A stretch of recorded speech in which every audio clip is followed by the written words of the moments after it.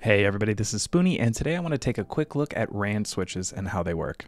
RAND stands for random, and that's exactly what this switch does. It randomly rolls true or false whenever power is received into its set input connection. The component also has a reset connection, which will restore its default position regardless of how many times it receives power. In other words, the set connection is random while the reset connection is not. A clear way to think of this is like a light switch that has two buttons. The top button is random, and you don't know whether or not the light will turn on or off when you press it, while the bottom button is not random and will always turn the light on if pressed. The RAND switch's default position is false, and in the false state it will allow power to flow through the component. You can tell which state the switch is in simply by looking at it. If the bottom light is red, then it's in the false position and power is flowing through it. If it's green, the switch is in the true position and power is not flowing through it. This might seem counterintuitive and is the opposite for a lot of other components, so it can be a bit confusing.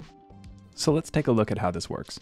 To demonstrate this, I've set up a simple repeater. What this does is sends a pulse into the set input connection every 1 second. The randomized outcome can be seen by the light turning on and off at random intervals. The reset connection could be pressed at any time to reset the switch into its default position, allowing power to flow through it. In other words, if the set connection receives power multiple times, it will continue to roll true or false, making the set connection essentially a toggle switch that has a randomized outcome. The reset connection will always reset the RAND switch to its false position and allow power to pass through it. If the reset position receives power multiple times in a row, the outcome will not be different. Admittedly, there aren't a lot of practical uses for these, but I will show you one example of what I use them for to make my turret setup just a little bit more annoying to deal with.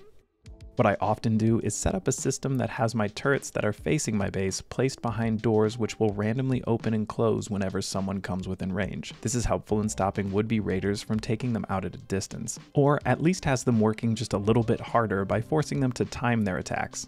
By randomizing when the doors will open and close, we can add just one more obstacle. And because the doors will only open or close when someone is within range, they'll likely be taking fire while trying to time these attacks. For those of you who would also like to use this type of setup, I'll make another video that goes over exactly how it works, but I'd like to keep this video specifically about the RAND switch. When that video is ready, I'll post it down in the description below. Thanks for watching, and don't forget to like and subscribe.